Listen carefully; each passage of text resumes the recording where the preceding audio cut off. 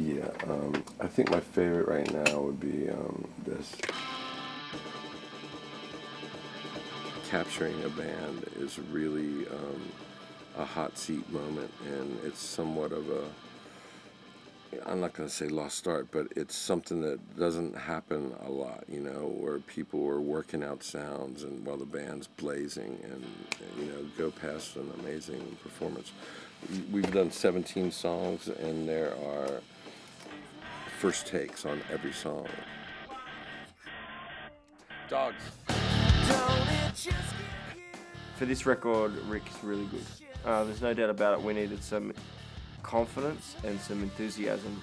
After spending this time, this long off the road, and this long out of people's faces, you kind of forget your base. You forget what you do. You forget lots of kind of stuff. And basically, Rick kind of sat us down and told us we were fucking great and all this kind of shit that we kind of need to hear every now and again. And basically his vibe and the way he works is rubbed off well.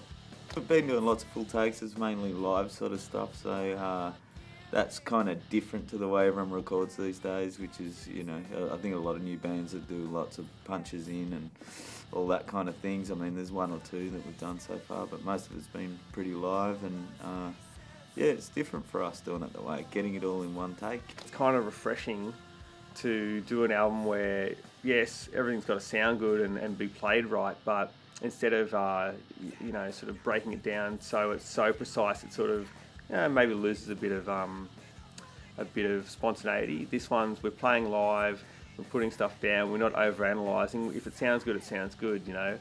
So we're all in there playing together, and Rick's really pushing that vibe, you know, and he's like, if it's a good performance, let's stick with it, let's not sort of get there with the, you know, the fine-tooth comb and try to get overly sort of, you know, take all the fun out of it. Let's make it a fun rock record, and let's go for it. Yeah, it's good. Chemical Heart was kind of a big radio song. After that, we didn't try and write a radio song with that song or Lost Control. That was just kind of what came out at the time, you know.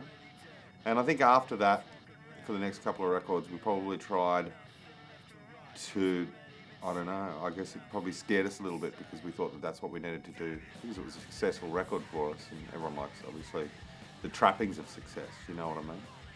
But then I think by basically trying too hard to do something that maybe didn't come supernatural to us, this kind of ballading or poppy kind of songs, then I think we kind of headed off in the direction. And I think with this record, we wanted to go back and play to our strengths and do a fun rock and roll record, you know, that didn't take itself too seriously and had some good ball-tearing Grinspoon rock and roll songs on it.